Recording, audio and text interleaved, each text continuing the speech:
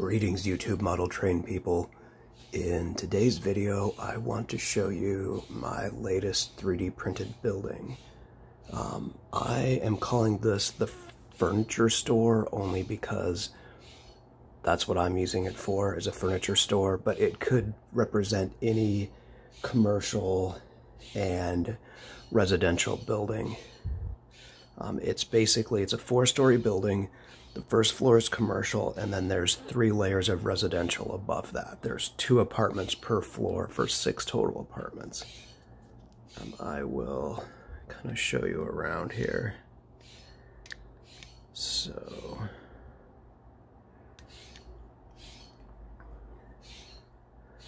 the front is pretty simple. We've got some big windows, the main entrance, and more windows for the apartments. The sides are pretty plain. It's just windows for the upstairs floors. And then the back is probably the most detailed part. We've got 3 doors on the back. There's an employee entrance that goes into the office area.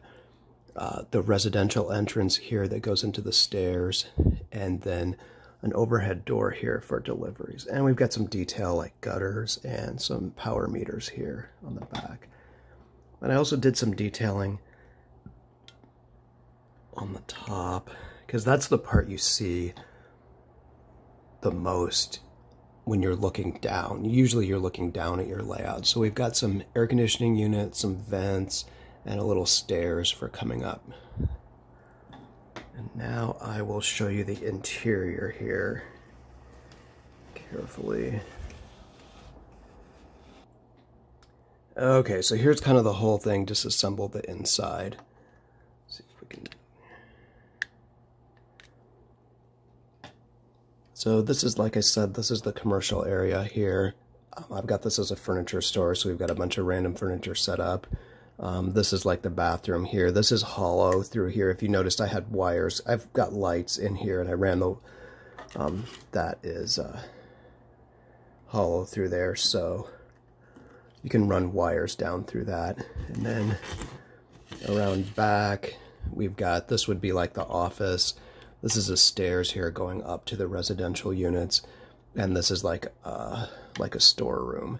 And there aren't any windows in either of these 2 rooms intentionally, so I didn't have to detail the insides of that. Now, for the next 3 floors are all the same here. Oh, shoot.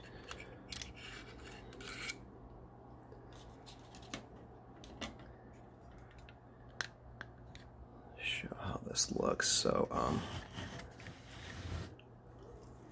So basically for the residential, you go in the back door and then you go up the first flight of stairs, and then this is the 2nd floor here. 2nd, 4th, 3rd floor, 4th floor. And then the apartments are just mirror images of each other. You've got like your front door, and then like a living room area. This is the kitchen. And then 2 bedrooms back here. And then this would kind of be like the bathroom back here. That's, once again, that's the hollow area for wires to go up and down. So all the files you would need to make this are up on Thingiverse. I would encourage anyone to try and give it a shot and print it out. And I will go through the next part here. I will spend some time detailing the different parts you need to print and some of the settings and stuff I use that I'd suggest.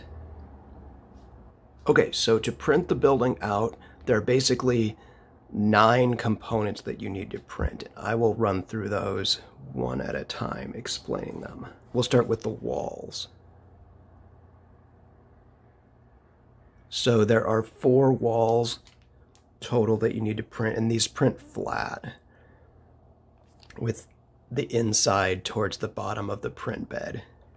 There's the front, this is called front wall, back wall, and these are the side walls. The side walls are identical files, so you just need to print 2 of them. And then Probably the hardest part of the assembly is gluing these all together. To get the corners to look halfway decent. I will go into that in a little bit of detail here next.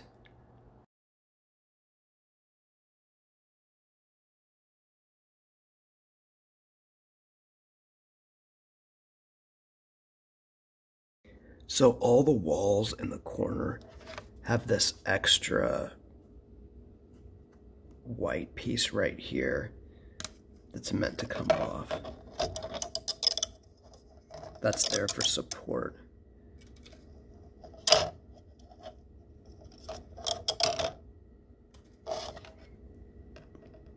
It helps these bricks print out over the edge here better.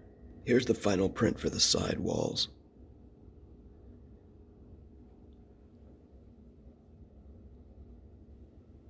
Okay, here are the 4 walls right after they're printed. As you can see, they're pretty shiny. So I'm gonna take them out and hit them with a layer of dull coat. Okay, so as far as the assembly process goes, probably the most difficult part is getting the 4 walls all glued together. Now, to help with that, I have a couple different brackets or braces here. I have this thing that goes on the bottom, and I've slotted all of the 4 walls into that. And then I've got these braces here on the sides that kind of like hold it together. I've got one to go across the front and one to go across the side. And so what I've been doing is I have braced like this corner here and got it pretty much, you can see inside there, there's almost no gap. Actually, there is a little bit of a gap. It's still, really got to get this pushed together. And then what I've been doing, let me see if I can get this on camera here, is I've been running glue along the inside here. So I get glue here on the inside.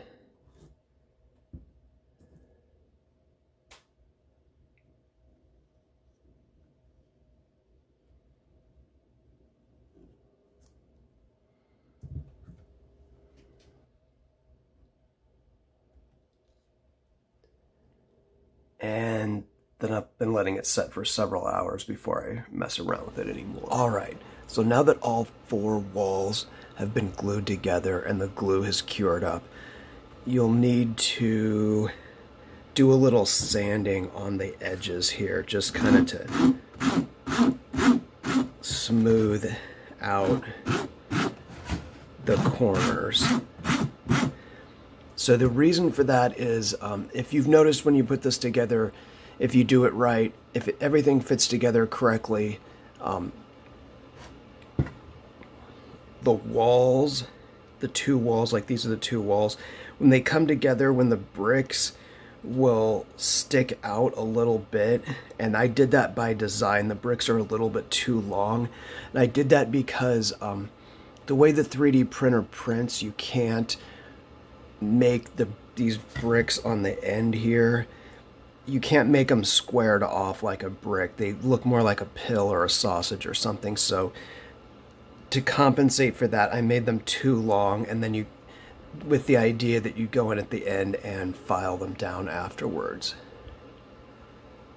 So the corner is the most difficult thing to get. If you've done any kind of building kits, you realize that. But I think this passes okay. I mean, if you look really, really close, it doesn't look that great. But from a normal distance, you'd look at it on a layout, you know, from even, well, a foot away, it looks a little bad. But, you know, yeah, a foot to 2 feet or more away, I think it looks just fine. Okay, so those were the first 4 you have to print. The next pieces to print,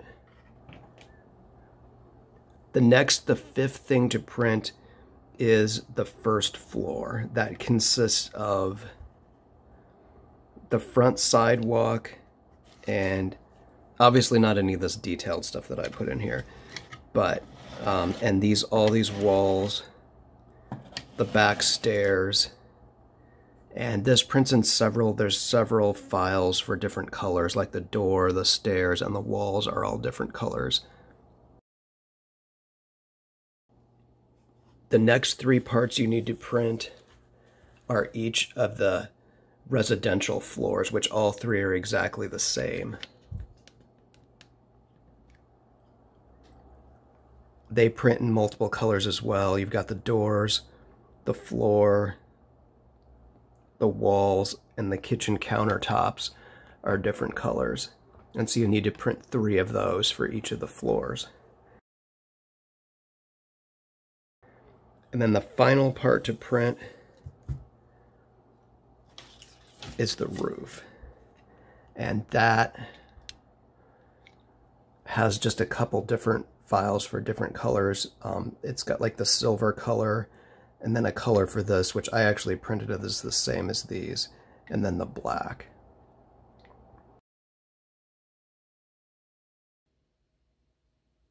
Okay, so in conclusion, I'm actually really happy with the way this thing turned out. I have built quite a few plastic kits that didn't turn out as well as this did. And the effort I had on actually assembly and painting was significantly less. Like, I find it really tedious to do all like the little detail work in here on the windows and stuff. Having that just done by the printer is really, really nice. So I'll give you another quick run around of the building.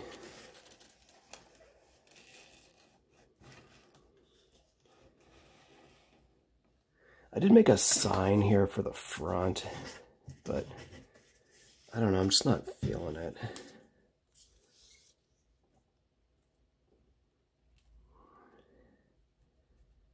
Yeah, I don't know. Just looks like I printed it. Yeah, I don't know. I'm going to keep working on that. But yeah, and I apologize for this video, the way it seems really disjointed as I go through everything. It was difficult because I was doing the design, printing it for the first time, making adjustments, putting it all together, and making a video. And I know it makes it seem like, you know, I did this all in 15 minutes, but I've actually been working on it for a couple weeks now, so on and off, obviously. So hopefully, between this video and I'll have some printed directions on Thingiverse for making it up. Hopefully that gets you to something that looks at least this good.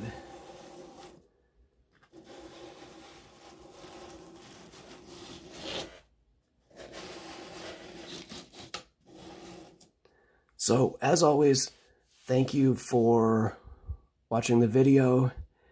I'd appreciate a thumbs up if you liked it, and subscribe to my channel for more content. I'll leave you with a night shot showing the interior lights. So here it is lit up at night. I've got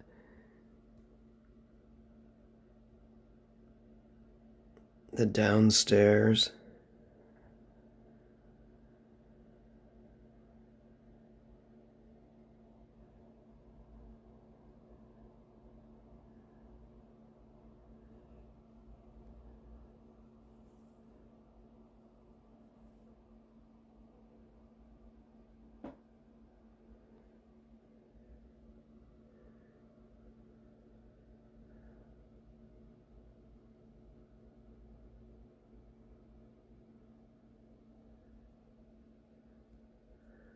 And then,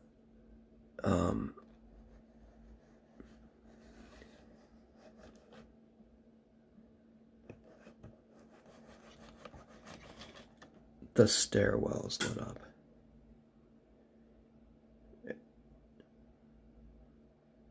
It actually looks brighter on camera than it really does in real life.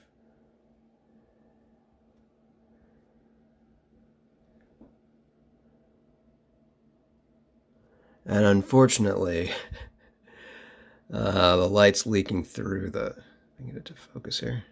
Come on, focus. What the heck? There.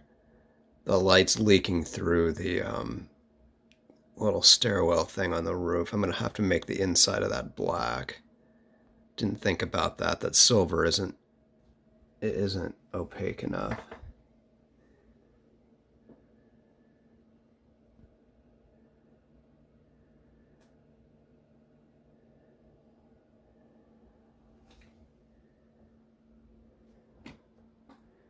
That deals with the focus here. Come on.